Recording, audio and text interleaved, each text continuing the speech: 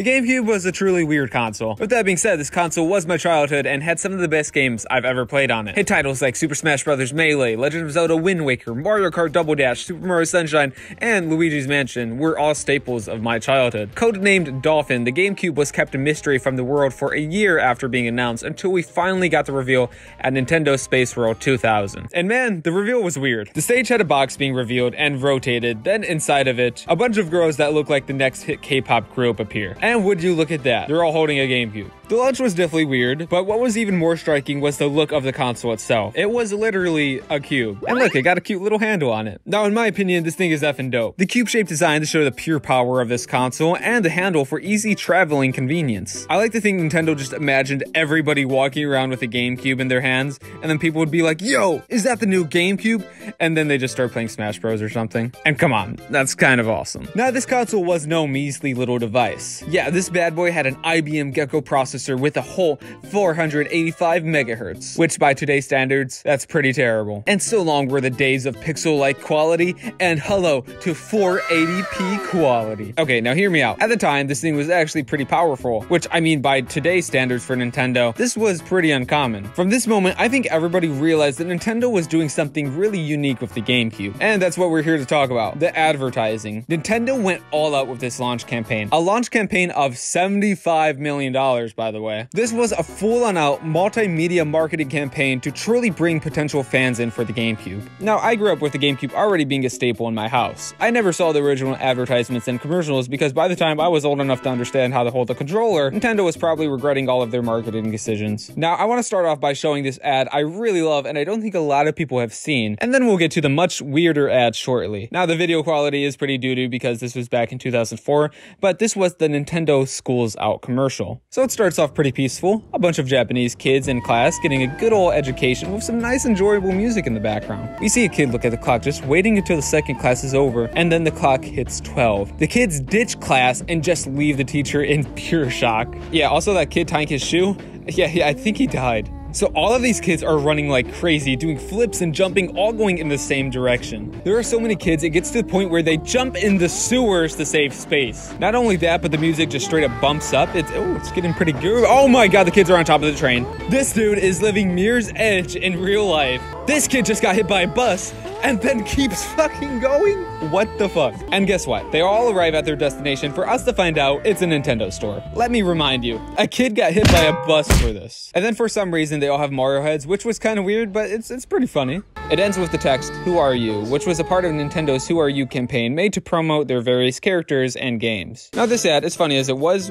pretty tame. Nothing really wrong with it, and actually I thought it was pretty cool. I give this one a solid thumbs up. Now this is only scratching the surface because the next GameCube ad is actually really damn weird and kind of creepy actually. Now one thing you're gonna notice is how different these ads are compared to today's Nintendo ads. Nintendo ads for the Switch and Wii U and whatnot are very safe. Simple ads, very family friendly, usually showing people playing a Nintendo game and occasionally throwing in a celebrity here and there. Frankly, they're kind of boring. And when I say the GameCube was very different with its marketing, I mean it. Now this ad isn't my favorite GameCube ad. I'll show you that one shortly, but this one without a doubt is one of the weirdest and creepiest. This is the What a Rush GameCube ad. Let's play it.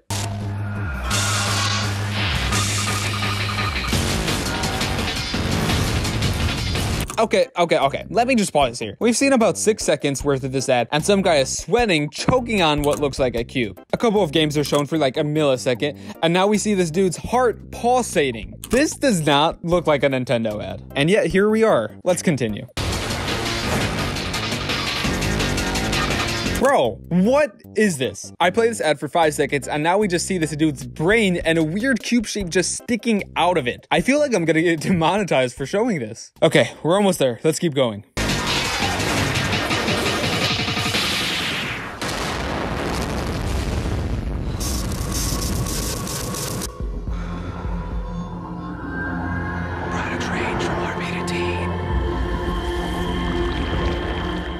Well, I'm scarred for life. Yeah, that was one of Nintendo's official GameCube advertisements. So there's some things I like about this one, and some things I really don't. First off, I like some of these shots. The trippy visuals are actually kind of cool in my opinion, especially the shot of this dude's pupil shaped like a cube. The music is intense, so it'll definitely catch your attention, but man, this ad is just uncomfortable. The ad showing this guy's heart and brain was a really weird choice, but it's definitely a memorable ad. I'll give this one a thumbs up still.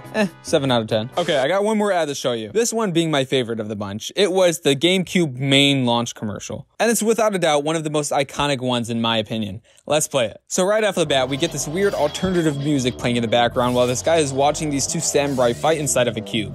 The shot switches straight to this goth girl with what looks like the same cube but worn as a necklace. Now this old guy is eating soup, pretty normal. Sonic the Cube is on the table with a guy nearly naked trapped inside of it. We got some dudes chilling in the car and past some Pikmin in the same cube. And now this guy is watching this guy in the cube and now he's inside the cube. What is going on? The cube is shown again in various other shots until we get to this one with the guy just sitting inside of the cube. And boom, we see his perspective of being in the cube, showing off all the different GameCube games.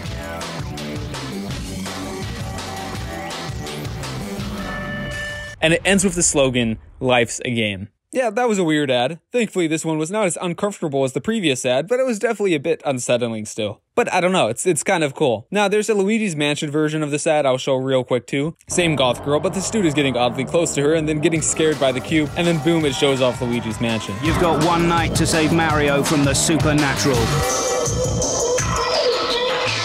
This game will scare you silly. Luigi's Mansion, only on Nintendo GameCube. I also like this guy's accent. That one is kind of cool too. This was the Cube launch campaign from Nintendo, and yeah, it was truly something else. Now, the concept of the cube is really cool to me. Just seeing these visually interesting shots of people in the cube is really eye-catching to me.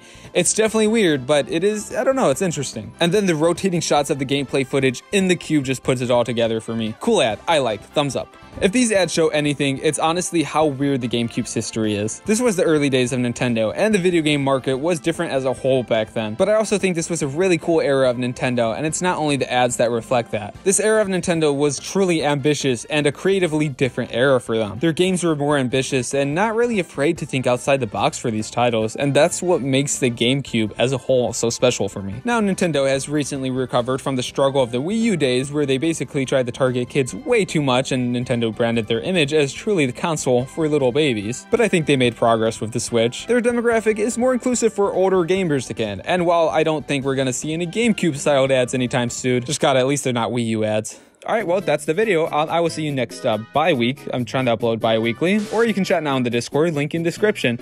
But anyway, thank you for watching. Adios.